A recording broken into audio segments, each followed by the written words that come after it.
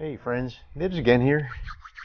Wanted to get out and get a few test shots in with this new rifle I just picked up, and wanted to give you guys a look at it and let you see what we got going on here. Um, nice clear Friday evening. I was doing some work in the garage a little while ago and had a little bit of time before it got dark here, so I wanted to run over here and give this a try. This is a pretty cool gun. So I know I say that with every one of them, but this one is actually something pretty special, I think. I did shoot one magazine already, just shooting peep sights at 25 yards here, just to get it, see how it shoots, and I'll show you when I show you the target, you'll see it. But it was shooting a little to the right. I did adjust it to the left a little bit, but 3 shots all touching each other looks like a clover, and that's pretty cool. So this is a Savage Sporter, model 23C. 23C.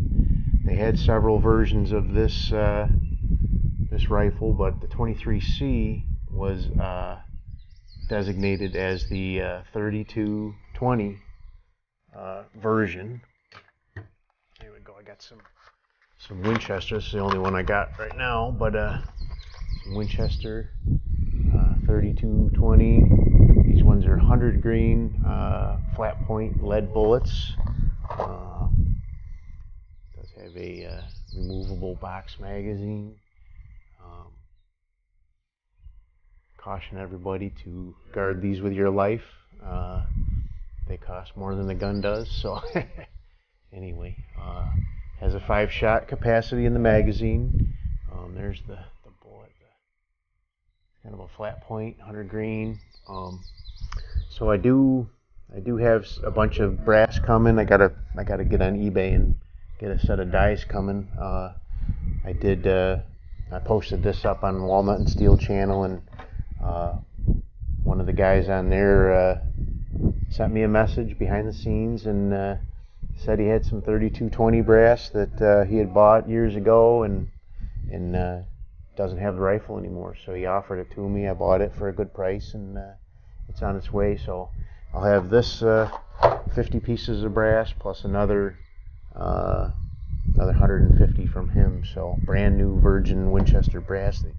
Still in the bag. I think he said he bought it from Brownells or something years ago. But anyway, so this is a pretty cool gun. It's my first go around with a 3220.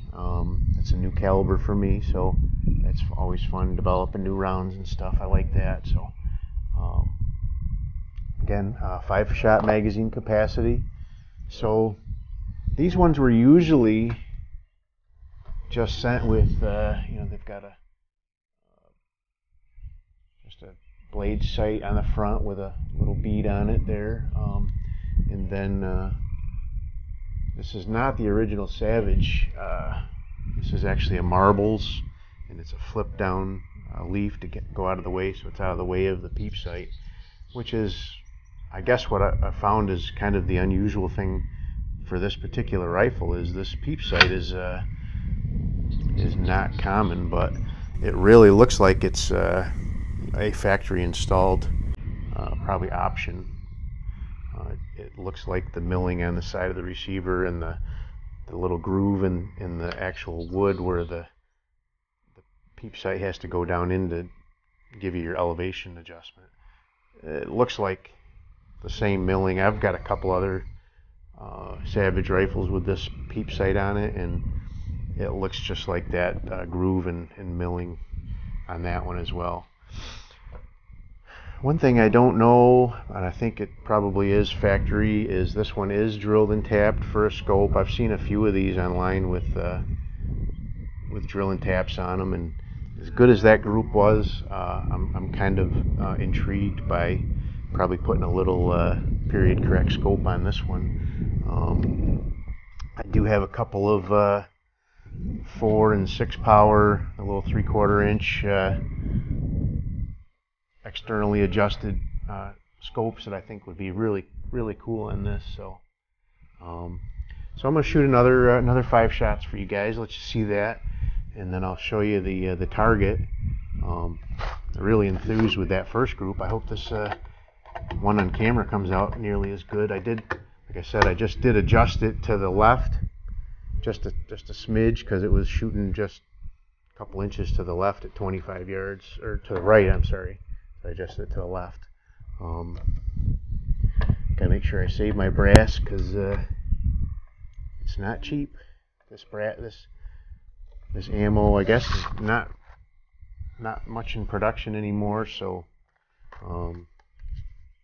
everywhere I did see it for sale, it was $65 or $70 for a 50 round box of this. So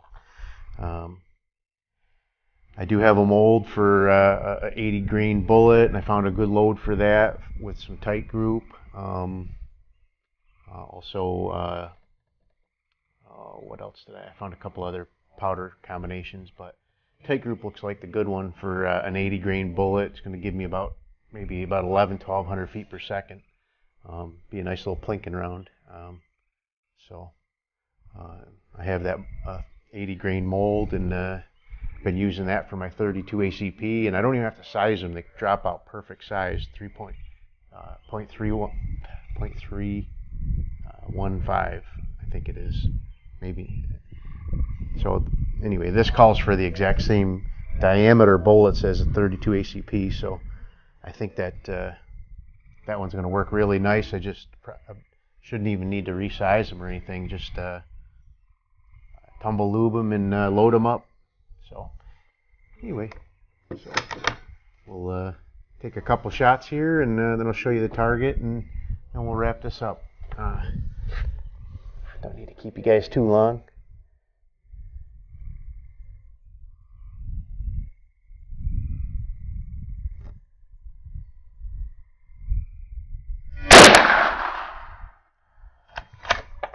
For only being a pistol round, it does have some pretty good snap to it, though. So I really like that. It's a snappy little round. I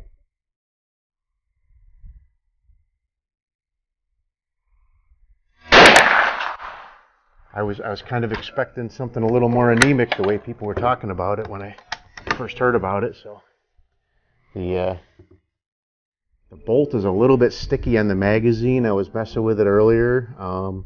The ears of the magazine are actually the bottom of the bolt, where it's shaped like this. The ears of the magazine are rubbing on it, and that's what's causing it to be harder to push in. So I have to do a little more adjustment there. But overall, it seems to be a really nice functioning rifle. So I think I did pretty well on the price, and I've been looking around at other auction sites and stuff to see.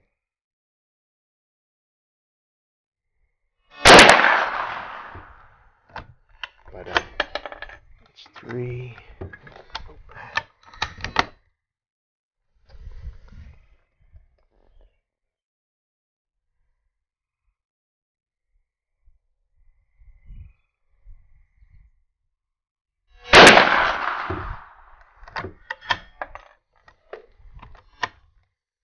This last one doesn't seem to want to pick up quite right for me. I don't know what's going on with that. I have to play around with that a little bit, but.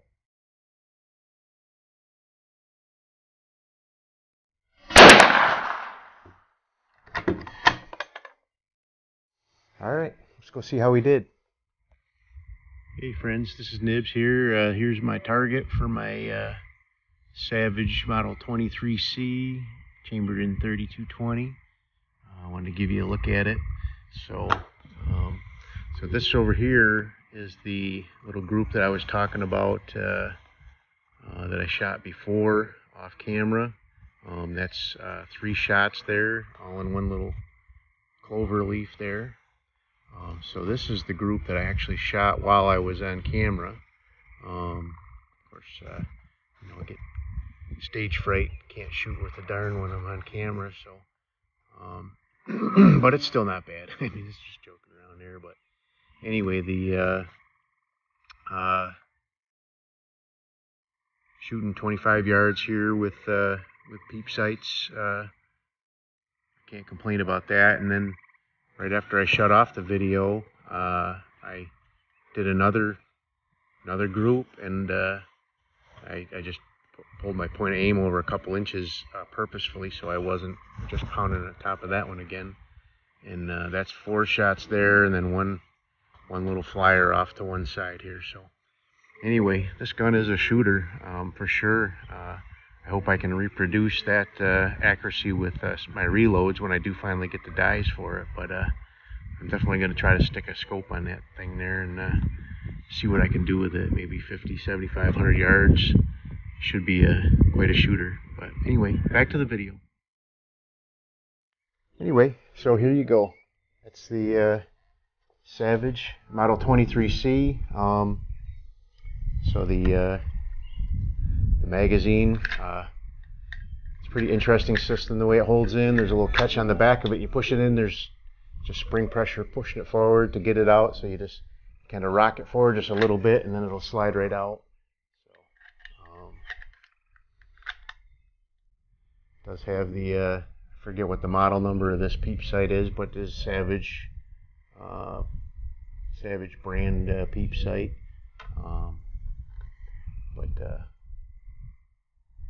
I haven't had a chance to research and try to find the serial number, what the serial number dates to on this, but these guys were made from about 23 up until the early 40s, so I think they probably, I seen something said 42, but I think they probably ceased production at the beginning of World War I myself, but maybe not.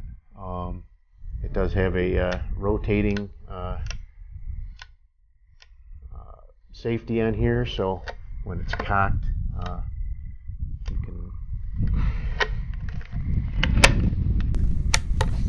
when it's cocked, you can put it on safe, and so on this side, there's actually a little tab that pops up that says fire, so you know it's ready to fire. And when you flip it down, or flip it up, the safe goes, or fire goes away, and that it's not, you know, it's unsafe. So there's your safety.